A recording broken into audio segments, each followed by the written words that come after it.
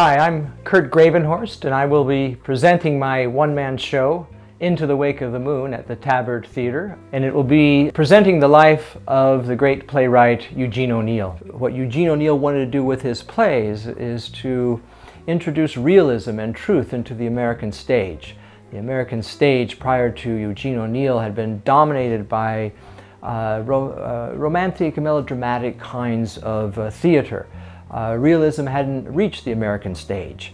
When Eugene O'Neill read the works of people like August Strindberg and Ibsen, he realized just how powerful theater could be.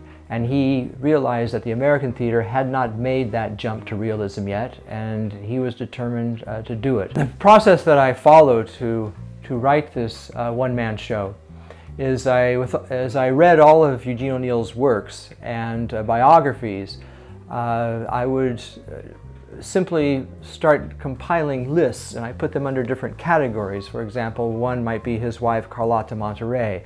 Another category might be his father, the great actor James O'Neill. Another category might deal with his alcoholism or his mother's drug addiction. And I started to accumulate quotes that were relevant. So as much of the play as possible would actually be the words of Eugene O'Neill, words that he either spoke himself or that he wrote himself. So if you would like to learn about the fascinating life of Eugene O'Neill and how this one man transformed American theater, please come to see my one-man show, Into the Wake of the Moon, at the Tabard Theater. It'll be playing on Saturday at 8 p.m. June 8th, and a matinee at 2 p.m. on Sunday, June 9th. And I hope to see you there. Thank you.